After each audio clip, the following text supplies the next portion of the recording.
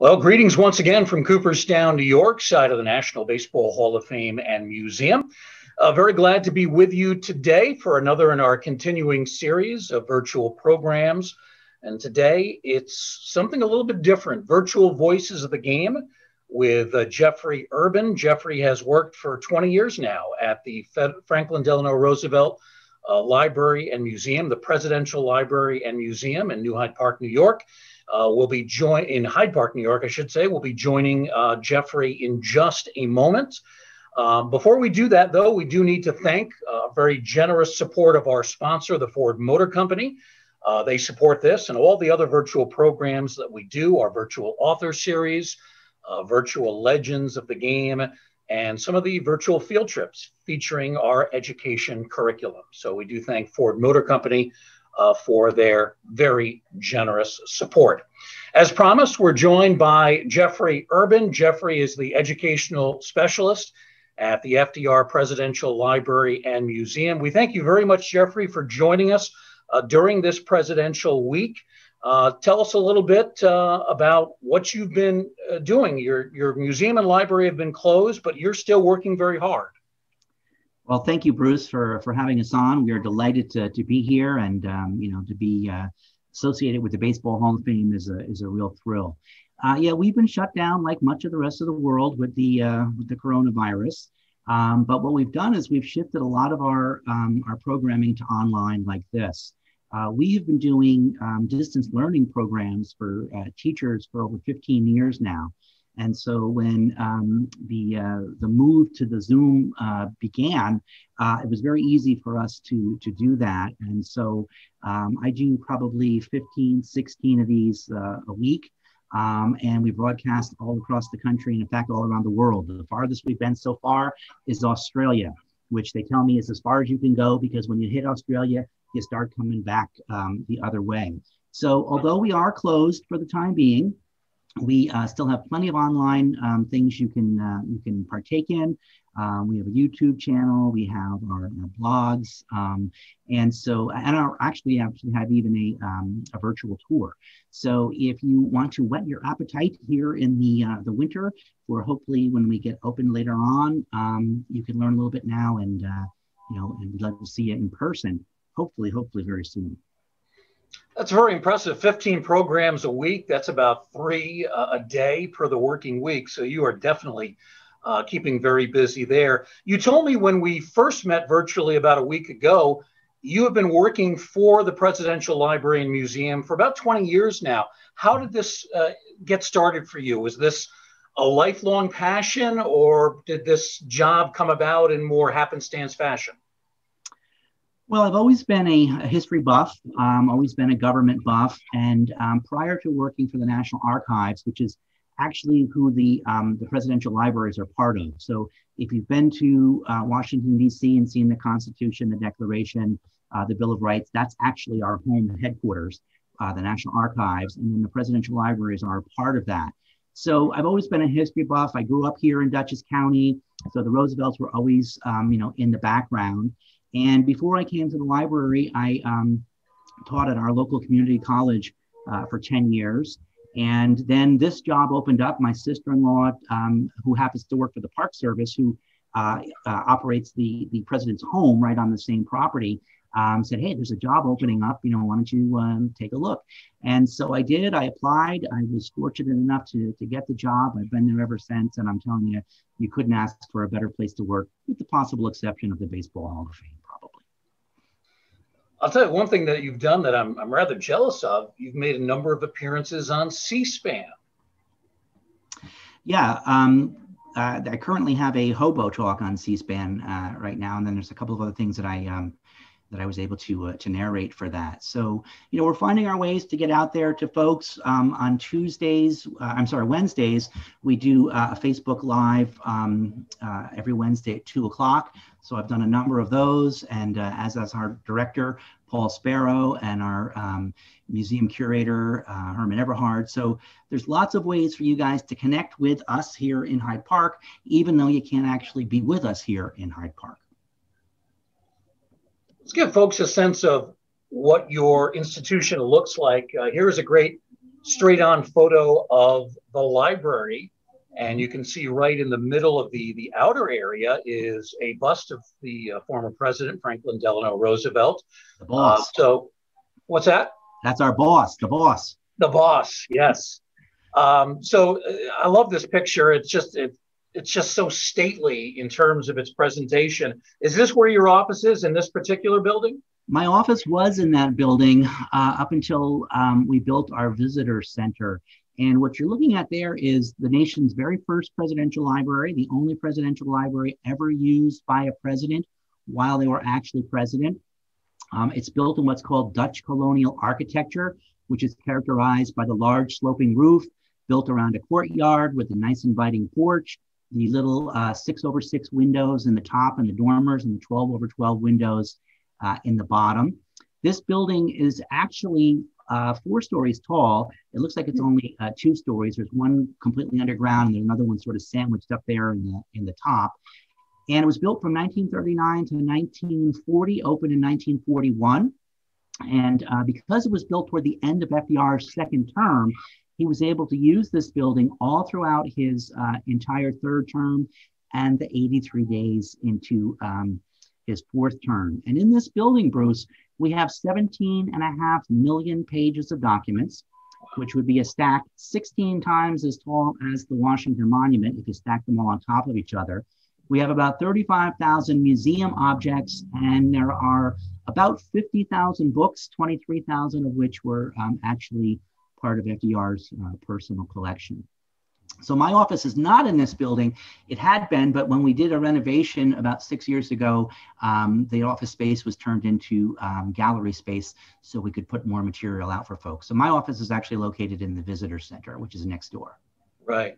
The timeline is very interesting and also somewhat coincidental with the Hall of Fame. We were constructed from 1936 to 1939. 39 is when we opened. 39 is when the construction began for your library. Took a couple of years and then officially opened in 41.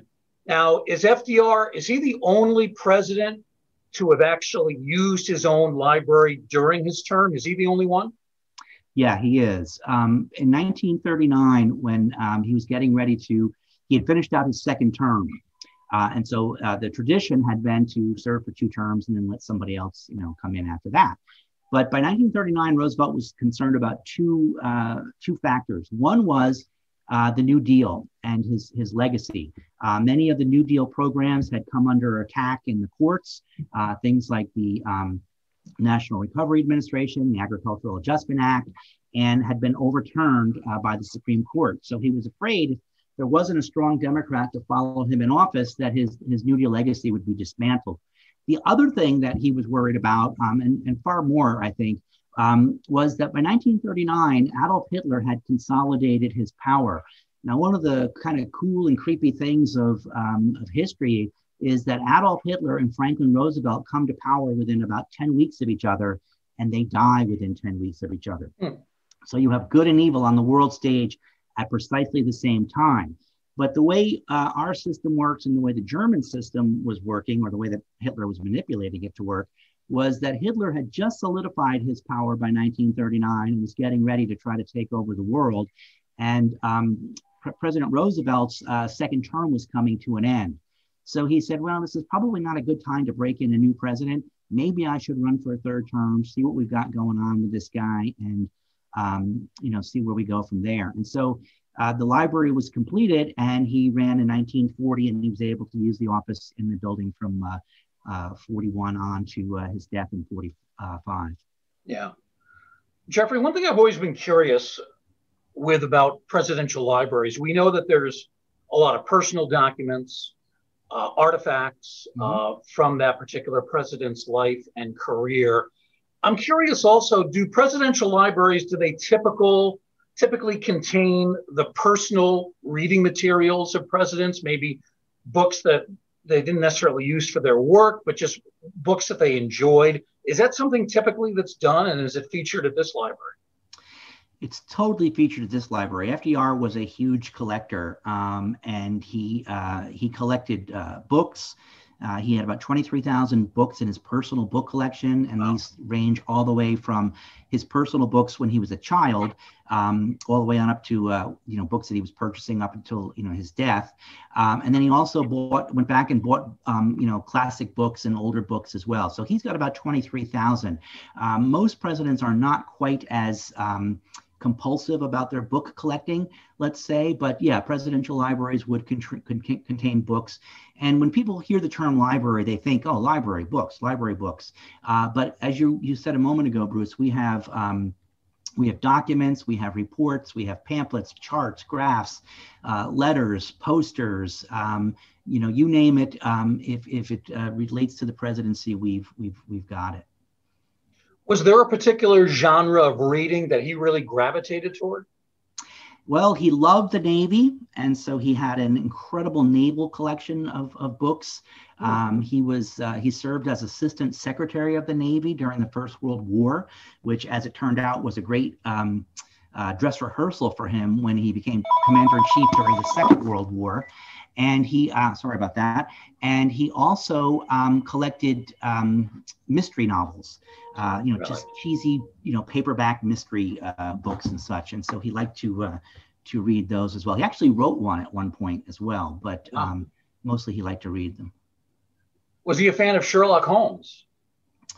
I don't think he was a fan of Sherlock Holmes particularly. The general genre of the mystery kind of thing is what he was looking at, and I think his tastes ran a little more toward the cheap paperback novel than, a classic like Holmes.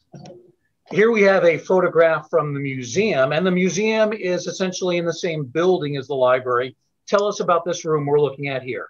Correct. This is one of my favorite rooms in the entire museum. This is President Roosevelt's desk. This desk was actually given to President Hoover as a gift, and President Hoover used it for his entire 4 years that he was in office. And then when President Roosevelt became president in the throes of the Great Depression, didn't have time to be running out buying office furniture, so he just moved right into the Hoover desk that was there. President Roosevelt used this desk for the entire 12 years that he was president. And then when he passed away, President Truman used this for about, 6 or 8 months or so. Then he gave the desk to Mrs. Roosevelt, who then gave it to the presidential library. So it's the only desk that if you go to a presidential library, it's the only real live desk used by a president. The others are reproductions. And I love to go into this room. As you can see, it's surrounded by the four freedoms. Roosevelt's famous four freedoms that Norman Rockwell, really personified in the portraits. And really everything that Roosevelt was doing throughout his entire presidency, through the Great Depression and the Second World War, was to promote the four freedoms, freedom from fear, freedom from want, freedom of expression, and freedom of religion. And that desk is so awesome, and sometimes when I find myself overwhelmed by, events of my day, I'll go over to the museum and I'll just sit in that room quietly on that bench to the right and think about, all the tremendous decisions, the 44 programs of the New Deal, created at that desk, the plans for D-Day created at that desk, the draft for the D-Day prayer created at that desk, the drafts for the 29 fireside chats created at that desk, plans for the 5 major World War II conferences with the big 3, crafted and created at that desk. So when I find myself overwhelmed and I go and I think of all the tremendous work that was done at that desk, it kind of shames me back to going to my desk and continuing on with a sense of part shame, part determination. Gives you a little motivation. It looks to me like it is completely behind glass. Yeah, it is. Prior to the renovation in 2013, it was not behind glass. It was simply behind a railing, a wall, basically, like a waist-high wall.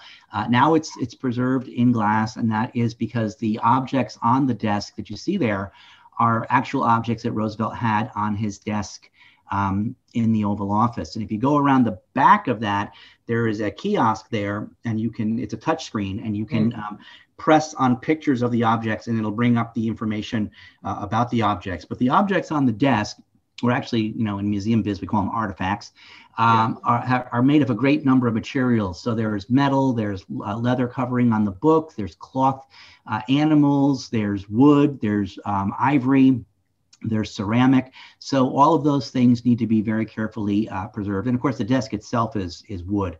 So we have to be very careful in terms of temperature, lighting, and also humidity. So it's safer if it's in the glass. But as you can see, the gentleman behind there, you can step right up to the carpet and go right up to the glass. And, you're really only about a foot away from everything, but it is, behind the safety glass. Yeah, beautifully done. Really, really fantastic. This is a room that I especially love.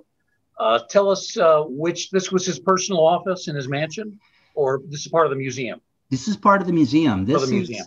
This is President Roosevelt's office in the presidential library. It is not a reproduction or a recreation. It's the actual office that he used while he was in Hyde Park. He liked to get out of Washington as often as he could because, he had polio and he wore very heavy leg braces made of steel and leather. And so it was very hot. This is, before widespread air conditioning. So he would love to get up to the Hudson Valley with all the beautiful breezes along the Hudson.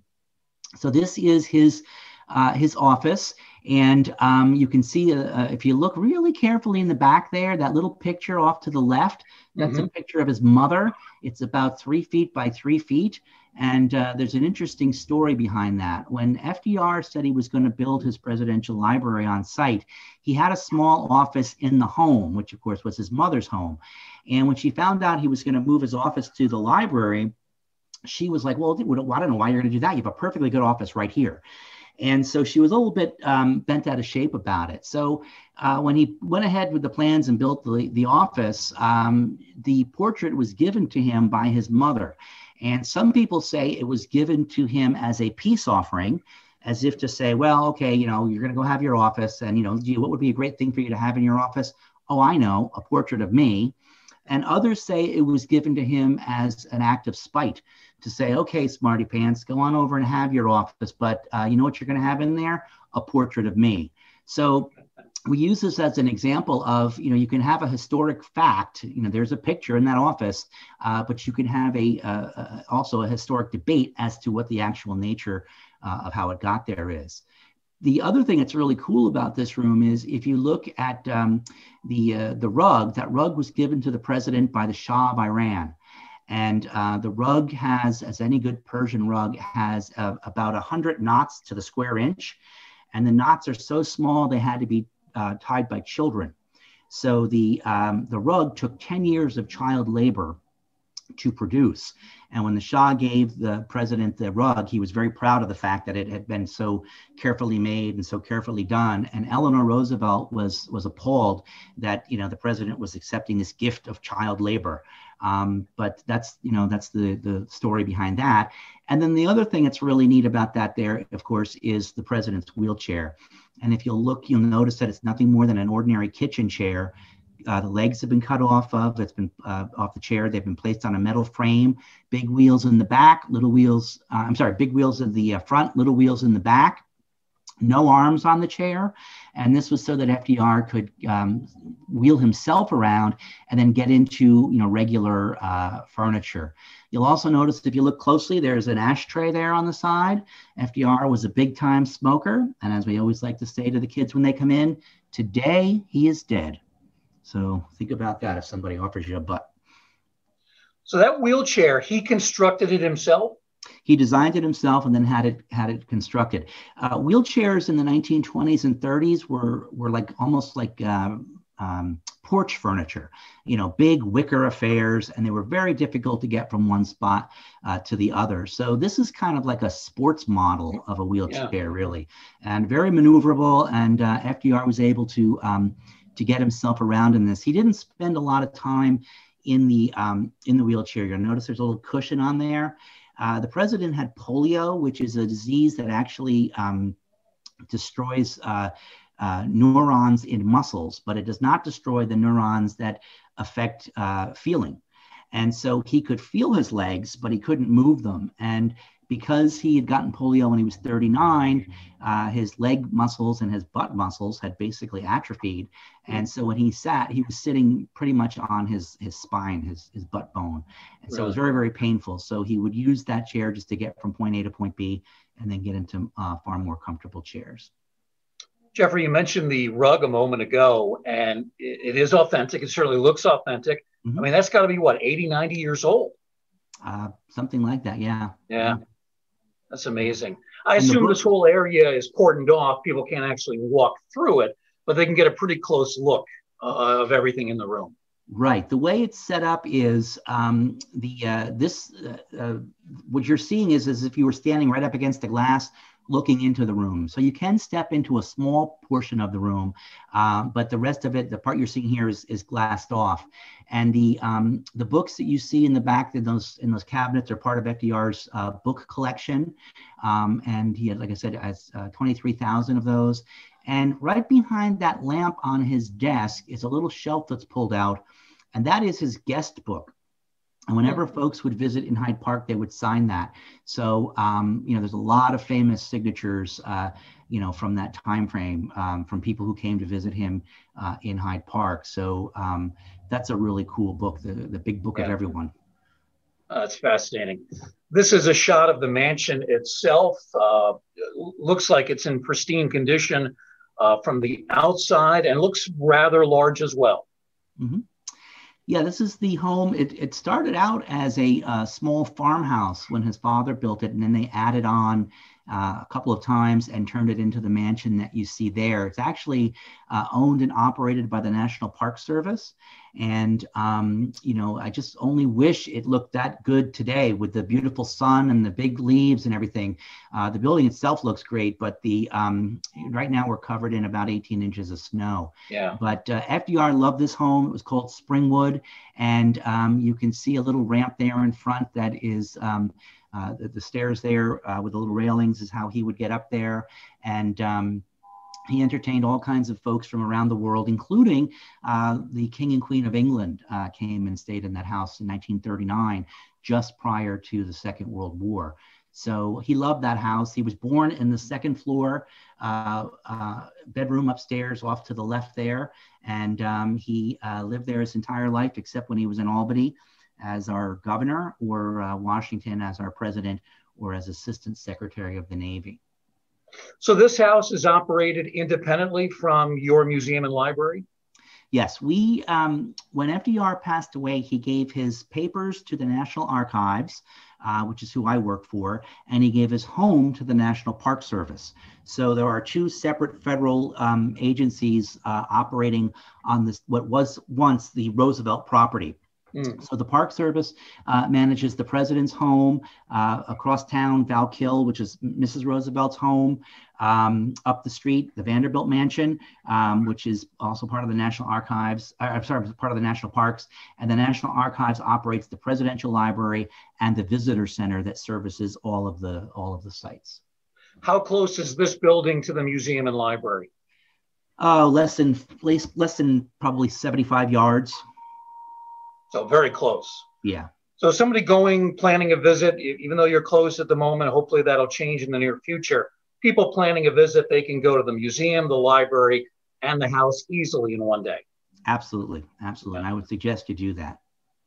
All right, let's talk about the baseball connection. We're going to talk about the green light letter and the red light letter. We're going to talk about FDR encouraging Commissioner Landis to keep the game going during World War II. Mm-hmm. But here's something that maybe is not as well known about Franklin Delano Roosevelt. He absolutely loved the game, and he was passionate about baseball, not just in terms of a business sense of keeping the game going during the war. He just loved the game, period.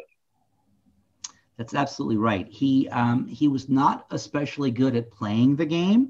And he had been on a couple of teams as a youngster, not doing particularly well. He found his real calling in managing of the teams, and so he was the manager for the the team when he was at Harvard. But he absolutely adored baseball, and he loved to play, even though he wasn't, a great player. He loved to watch. He loved to, see how the games were going. He loved to follow various teams. Sometimes he would have little friendly wagers with his aides and advisors about who might win a particular game. And he got to the games as often as he could. Geographically, I'm going to guess he was a Yankee fan. Is that true? He was a baseball fan. Baseball fan. How's that for a political? Oh, that's all right. If he had to root for a team, he would root for the Washington Senators, because those, of course, would be the home team. Absolutely. Of course, they had a franchise throughout much of the 20th century before relocating to Arlington, Texas, after the 1971 season. You had told me earlier that in college, he was actually the equipment manager for the varsity team. Yeah. Again, he wasn't out on the field, but he had his hands in what he was doing, what was going on with the field from the management standpoint, and of course, we know him to be, a great manager as president, managing first the Great Depression and then, of course, the Second World War. So that's really where his skills lay, but his interest certainly laid with what was going on out there on the diamond. You'd also mentioned that there was an amateur team that he had some interest in, followed very closely. Yeah, Lowell Thomas, who was a big media radio guy back in the day, lived also here in Dutchess County, over on the other side of the county, closer to the Connecticut border, in a place called Pauling. And he had put together sort of a Sandlot Bush League sort of a team. And FDR would occasionally have opportunities to go over and watch the games over there along with Lowell Thomas. And he absolutely loved that because, I think part of it was the fact that the players were a little bit closer to his skill level. They weren't professional players, but he was able to get right up to the baselines, with his car. Of course, he was limited in his mobility because of the polio, but he would sit there and he would hoot and holler for the teams, and it was a great way for him to break the burdens and the monotony of running a country through a Great Depression and also through a World War. So he was really that was sort of his home team love. It sounds like he really enjoyed the experience of being at the ballpark.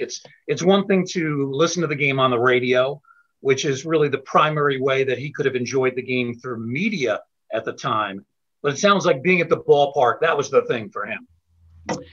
Yeah, it was the whole baseball experience. It wasn't just, like you say, experiencing the game through the radio. It was experiencing the game through the fans. What was the reaction of the folks in the stands? What were the facial expressions, the reactions, the body stance, the mood, the tenor, the tone, right there in the stadium. While one team was ahead or the other team was, working to catch up.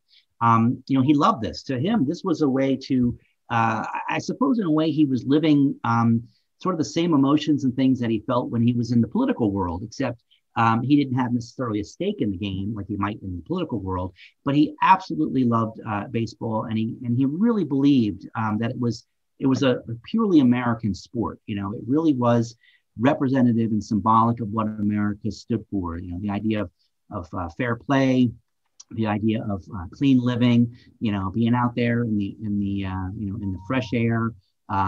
Taking your turn at bat.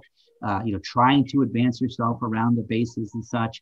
And, it was interesting because he even used baseball analogies in his speeches.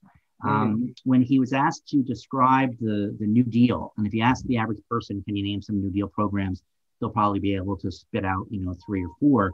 But there were actually 44 programs of the New Deal. It was a very complicated set of government programs designed to get the country moving again. And some of them worked quite well. Some of them didn't work quite well. And so he used the baseball analogy of, I don't expect to hit a home run every time I come to bat. What I'm looking for is getting the highest possible batting average for myself and for the team.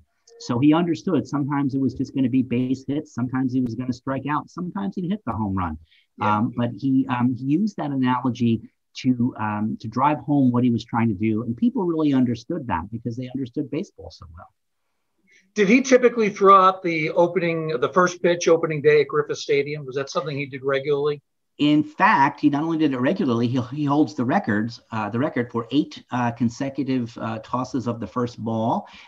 He failed to do that in 1942 for obvious reasons. We had just gotten into the Second World War. So yeah, he holds the record for that. And in fact, he'd actually thrown out the opening season ball in 1917 as Assistant Secretary of the Navy. He was filling in for Woodrow Wilson, who was busy with the First World War, and asked FDR if he would go and toss out the ball. So technically, I guess you could say he did it 9 times, but 8 times consecutively.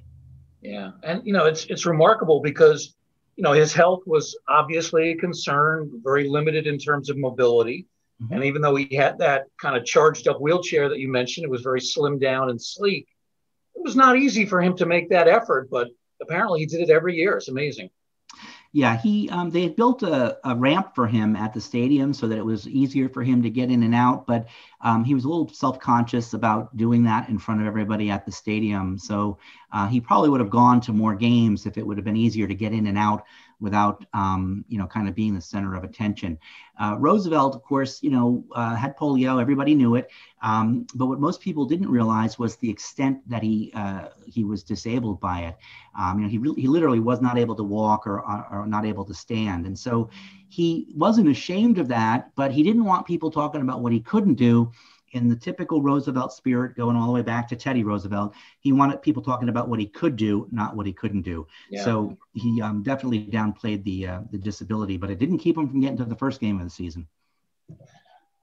Here we have something we're going to talk about in a moment. It is the famed green light letter. Mm-hmm. We have a copy of it on display here at the Hall of Fame. We have the original as well. Your museum has the original red light letter, which is not as well known, but is still significant. Mm-hmm. The red light letter was what was written by the commissioner, Kennesaw Mountain Landis. And it was a letter basically asking for advice. What should we do? We're losing all of our top players to the military because of the World War II effort. Minor leagues are going out of business. It's going to be hard for us to field competitive, major league quality caliber baseball. Should we continue the game? Should we shut it down? Should we suspend operations? I've never seen the original red light letter, having not been to your museum. But tell us a little bit more about the tone of the letter and what exactly Landis was looking for, why he wrote it. Okay, I don't know if you can see me on the screen, but here is a copy of the red light letter, and you can see it's written in longhand. Yeah. And I think what's really interesting about this, and I'll get back to this in just a minute, is it's dated January 14th, 1945. And basically what Commissioner Landis is saying to FDR is, ordinarily we'd be getting ready for spring training around about this time, in a couple of weeks. But we're in this World War now. So what do we do? Do we play baseball? Is it appropriate to be playing baseball at this time? Not just from the standpoint of, those that should be in uniform and could be in uniform ought to be in uniform, but is it going to be a frivolous thing? We're in a 2-front world war, fighting in the Pacific and fighting in Europe as well. Is it frivolous to play baseball? And how is that going to look when we've got baseball scores on one page and then you turn, or you have battle casualties on one page and then you turn and you've got baseball scores on the other? What should we do, Mr. President? And Roosevelt wrote back to him, and I've got a copy of the green light. Oh, you got it up there as well. But notice that I pointed out a minute ago that the commissioner's letter came in on the 14th. The president's letter went out on the 15th. So President Roosevelt wasted no time responding to the baseball commissioner. He sent the letter out the very next day. And he sent it out as an unofficial letter. He said, I'm not going to tell you what to do as president, but here's what I think. And basically what FDR said was that we needed baseball, that baseball had to go on, that people were going to be working long hours now. They needed some recreation, some distraction. He suggested maybe that they increase the number of night games so that people on the day shift could get to a game at night. The president, reasoned that a baseball game only lasts 2 or 2.5 hours or so. It's not a lot of time out of someone's week. It's not a lot of cost to go to a baseball game, at least not in those days. And that those who could be in uniform ought to be in uniform, but that baseball could continue with older players or players that were not qualified to get into the military service. And Roosevelt really believed that this was something that that needed to go on for the good of the country as a distraction to all the turmoil and all the the trauma that was going on with the Second World War and the way that we entered the Second World War with the surprise attack on Japan that happened just 5 weeks before this series of letters went back and forth. So I think it's really significant that Roosevelt got back to him the very next day. That's how important baseball was to FDR. That's how important FDR felt baseball was to the country. And that's how important FDR felt baseball was to the war effort. Interesting that Landis's letter was handwritten. How does he address him? Does he say, "Dear Mr. President"? Did he use his first name? I'm curious about that. He says, "Dear Mr. President." He's very respectful of the office of the president, and as the president is of the job of being the baseball commissioner. The president doesn't say, "Hey, I'm president." Mr. Roosevelt doesn't say, "I'm president, and here's what I think you should do with baseball as president." He is understanding and respectful of the fact that the decision needs to be made by the baseball commissioner and the team manager. So he says, unofficially, here's what I would do. And so he writes it back that way. Landis and Roosevelt were not exactly they weren't exactly friends. They weren't enemies, but they were at far opposite ends of the political spectrum. Landis was a very conservative gentleman. FDR, of course, as you know, was pretty liberal. And so I think what's cool about that is that baseball even brought together the two ends of the political spectrum into agreement on the fact that baseball should continue on. So they were both very respectful of each other and the position that each other held.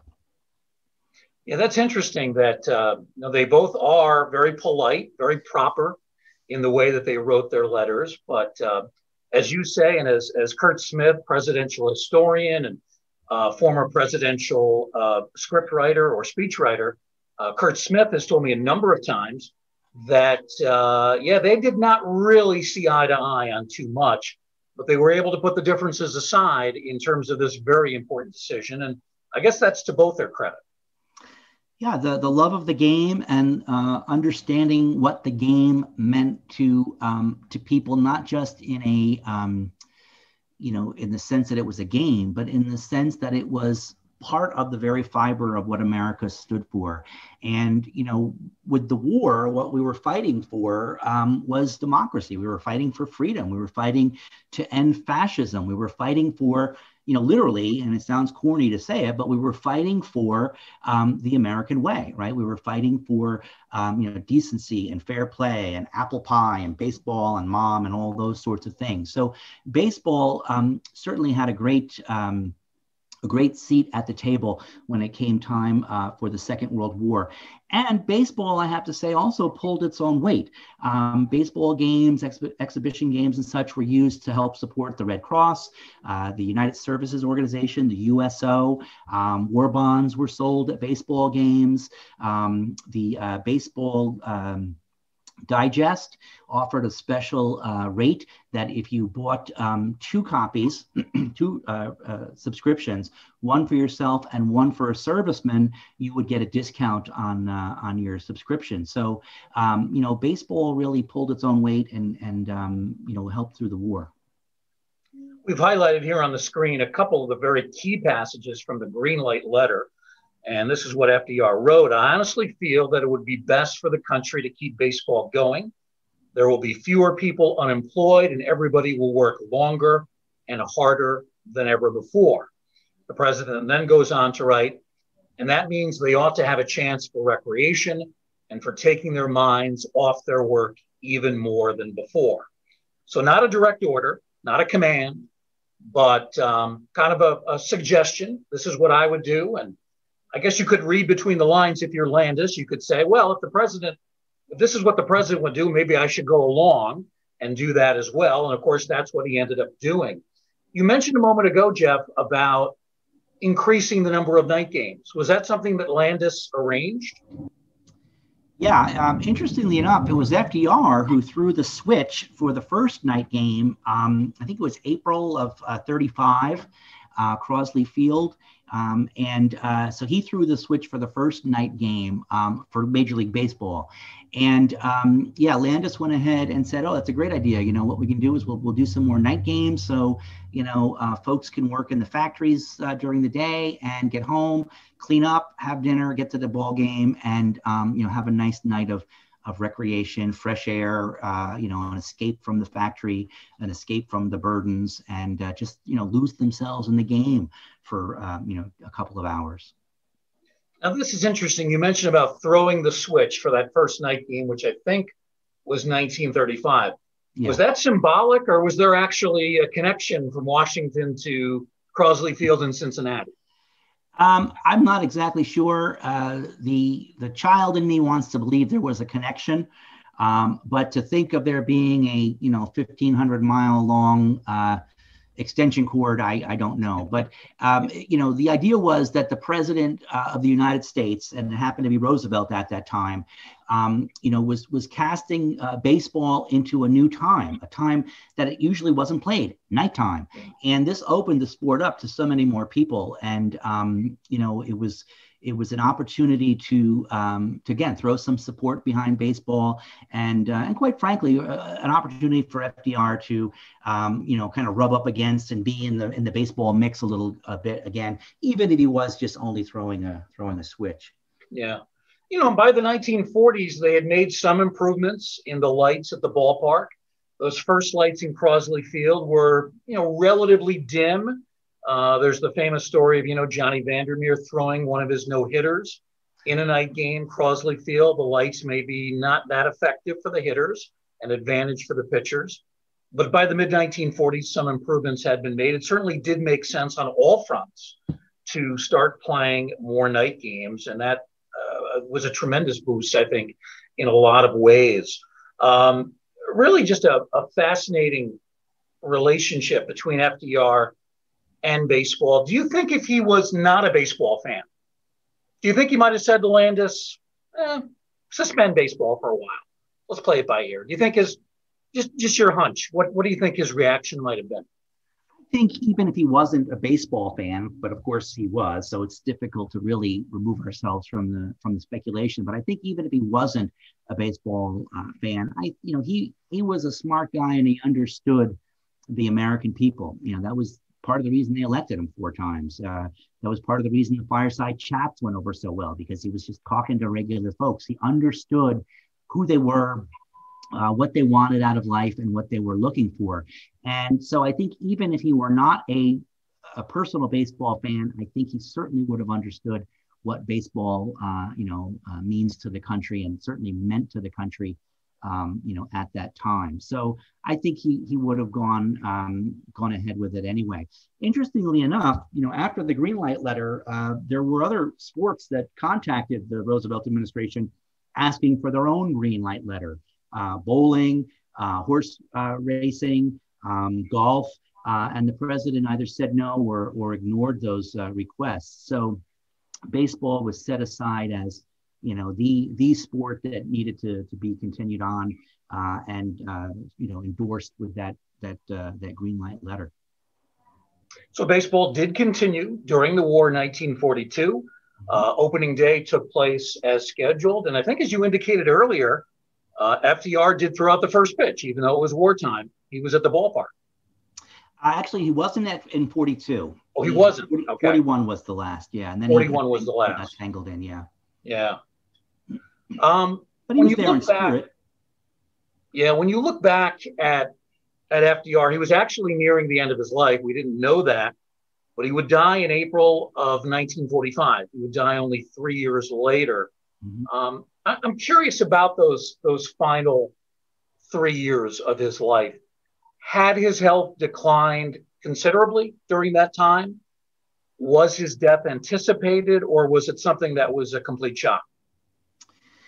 Well, his health was declining. Of course, he was the perfect candidate for cardiovascular disease. He smoked 2 packs of Camels every day. He enjoyed his cocktails. He had the most stressful job in the world, and he had that job for 12 years, first with the Great Depression, then with the World War. And because of the polio, he wasn't able to get any real cardiovascular exercise. Right. So as he got older, his health began to decline, but he had this incredible ability of always bouncing back, and that starts, when he's young, and you really see it with the polio. When he got polio in 1921, everybody said, "All right, that's it, it's over, you're done." And he said, "No, I'll be back." And sure enough, he was back.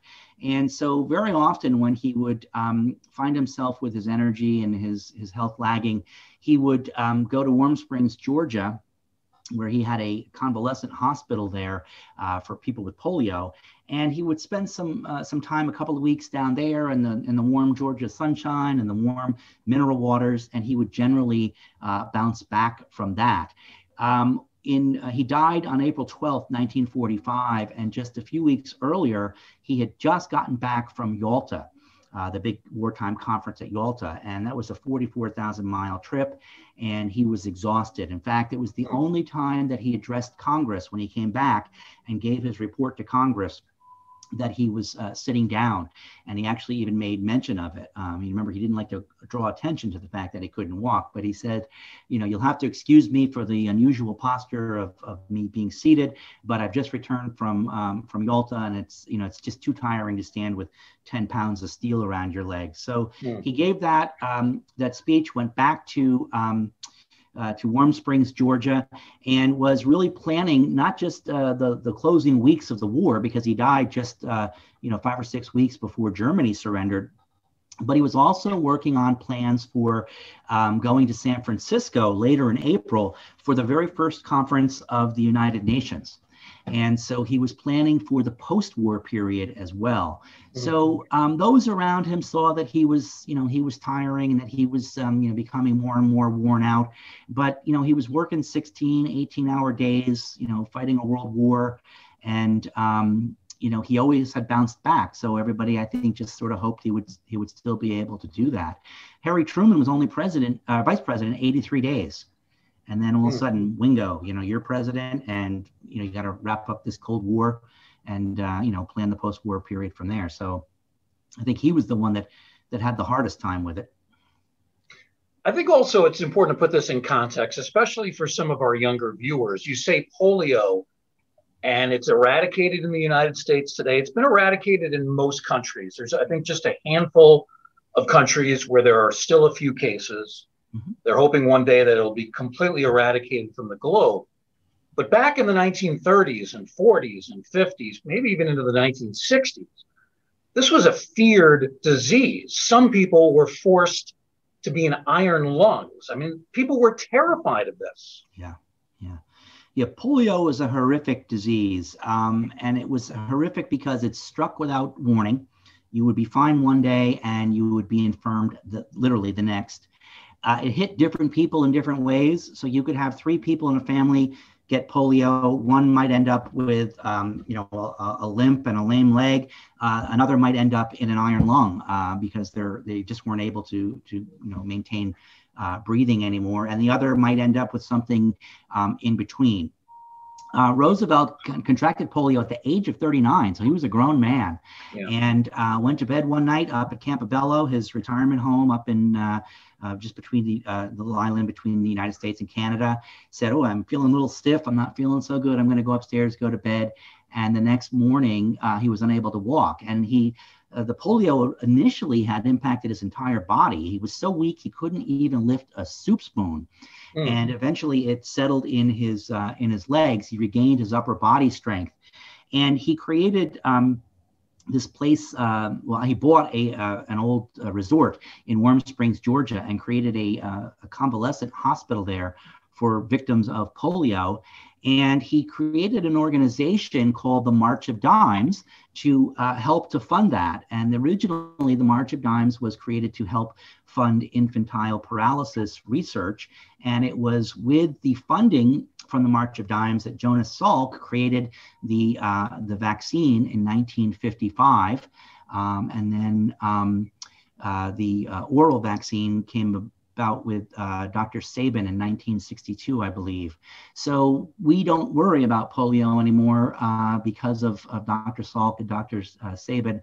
And the funding was put forth by the March of Dimes, which FDR created. And that is why the next time you find yourself with some pocket change, you will find the boss, FDR, on the dime. He was placed on the dime as a tribute to his efforts to raise money through the March of Dimes. And, I think they raised something like, over $16 million of just people sending dimes to the White House to help fight infantile paralysis. It's remarkable. He lived 24 years beyond the diagnosis, but accomplished so much in that span of time. We have just a few minutes left with the Jeffrey Urban, who is the educational specialist at the FDR Presidential Library and Museum. We do want to take some questions from the audience, so let's do that right now. We have a really good one from Annie Lindsay. Annie wants to know, did FDR or his wife Eleanor have any support or involvement with the All-American Girls Baseball League, which sprang up during World War II? That's a great question. The Roosevelts were big fans of that league and also the Negro League, who both of those leagues kind of stepped into the void that was left from professional baseball having to sort of pare back and such. So they were fans. I don't know that they did anything particularly to in terms of fundraising or any of that sort of stuff for either of those two leagues, but they certainly understood the void that they were filling, and they were very pleased about that. Of course, Mrs. Roosevelt was always pleased about anything that would advance women in any line of work, whether it was journalism and I say journalism because Mrs. Roosevelt was the first lady to have her own press conferences, and she would only allow female reporters to come to her press conferences because the president would only allow male reporters to go to his. So she would certainly be a fan of the advancement that was put forth through that league, especially the whole idea of teamwork, the whole idea of working together, and just the values that baseball brings to a person through play. There was a geographic separation as well. The All-American Girls League was primarily in the Midwest, or actually almost exclusively in the Midwest. There were no franchises in Washington, so that might have prevented the president and the first lady from having a more active role. We have a very interesting comment, Jeff, from somebody that I think Darian Rivera. The name may be familiar. He's got a long message here, but I'm gonna try to read it. Regarding the Hyde Park Robin Hoods, that was FDR's favorite team. They were a minor league team in Hyde Park, I think Class C at the time. FDR and Art DeGroff were good friends. I assume DeGroff was a player. Separately, FDR and Lowell Thomas started an informal league, modified baseball and softball league. FDR understood that baseball is part of American culture and history. I used to work with Jeff for a decade. Great program. So you must remember this gentleman. Sounds a little familiar. No, I'm just kidding. Darian Rivera is one of my favorite people on planet Earth. And he is a tremendous guy. He works now for the Library of Congress. He worked for us for 10 years. And he is as big a baseball fan as you're going to find. He taught me much about baseball. Hey, Darian, look, I've got my mitt ready for spring once the snow gets away out there. And Darian actually created a baseball curriculum guide for us. I'm going to say probably 15 years or so ago. So thank you, Darian. Thanks for watching. Thanks for the comments, and thanks for the information. Before we let you go, I want to ask you had some artifacts with you. You did show us a copy of the red light letter. Show us some of the other items that you have in your office. Yeah, we've got some cool stuff. President Roosevelt was a big baseball fan, but a lot of baseball is tied to the presidency as well. A lot of these guys were baseball fans. Here is a quote from Herbert Hoover about baseball that was painted on the side of a building. This is about 4 stories tall, and he's promoting, the good sportsmanship and the values of baseball. And so the Cincinnati Baseball Club wrote to him asking, hey, can we, quote you on some of your baseball stuff? And he said, yeah, not only that, I'll give you a bunch and you can pick one out. And they did, and they put it up here on the side of the building. Here we have I've got a letter, that's from the Hoover Presidential Library. And here is a letter from Babe Ruth to President Truman. Now, Babe Ruth at the time was in a New York hospital with terminal cancer. And he invited President Truman to come and watch the premiere of the Babe Ruth story. And President Truman was not able to do that, but he wrote back a letter to Babe Ruth saying, look, best of luck, and I would be there if I could, but the burdens of office prevent me from doing that. So Babe Ruth had a nice connection to presidents. In 1930, a reporter pointed out to Babe Ruth that Babe Ruth's salary that year was $80,000. And that President Hoover, presidential salary was only $75,000. And the reporter asked, Babe, would you like to comment on that? And he said, well, I certainly had a better year than Hoover did in 1930. So that was Babe's reply to that. That's why Hoover did not go see the movie. Right. Well, that was Truman. Yeah. Truman. I'm sorry. Yeah. And then there was a baseball game where there was the perfect pitch, the perfect game pitched in Major League by Don Larson. And so here is a letter from Eisenhower, congratulating him. Now, Eisenhower was no slacker and was no stranger to incredible feats, like D-Day. And so to see a perfect game pitch that way was really a thrill for him. So he writes this letter to Larson, and then Don Larson writes back and says, well, Mr. President, it was a great thrill for me to play that game and to pitch that perfect game, but it would have been a greater thrill if you could have been there to see that as well. So it really runs the thread of baseball runs throughout the presidency. Here is a letter from John F. Kennedy to Jackie Robinson, congratulating him on the baseball breaking the barrier, the race barrier, and this was and being admitted to the Hall of Fame. And this was written at the suggestion of Martin Luther King. And so President Kennedy said, well, that's a great idea. I'm going to do that. And so he wrote this letter there as well. So baseball and the presidency go hand in hand, and it really is the idea of the American sport, what America is all about. And it's a dream that so many kids have. And, if you can't grow up to be president, grow up to be a baseball player. Jeffrey, one last question from David Lucander, I believe is how you pronounce it.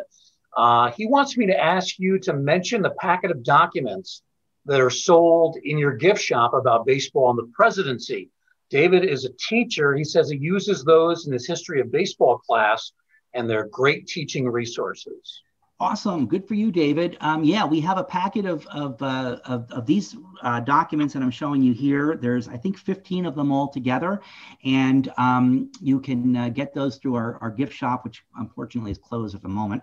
And they're a wonderful teaching tool. If you go to our website, we also have another wide variety of teaching tools that you can use there, curriculum guides that we've created that also include primary source documentation and those sorts of things. And what's nice about, again, baseball and using these documents to teach about the things that the issues and themes you're going to see in social studies is that, baseball is a great entryway for that, right? You tell a kid, hey, I'm going to show you some documents.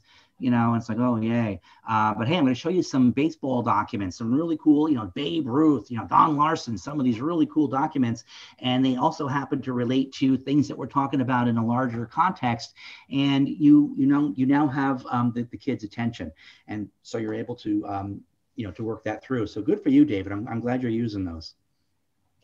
Final question for me is a simple one. Tell us about your website, how people can learn more about the library and the museum.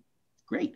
Well, if you go to our website, you can just, Google FDR Presidential Library. That'll bring you, to the thing you click on to go to our website. You go to our homepage, and there's a bunch of stuff you can do there. You can examine our archives by going to our archives section. Just click on there.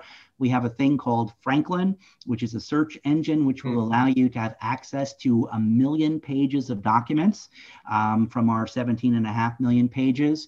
If you are interested in some of the talks that we've had at the library over the years, you can go to our public affairs tab, click on that, go to events, and we've got, I think, about 40 or so film, talks there that C-SPAN had done for us.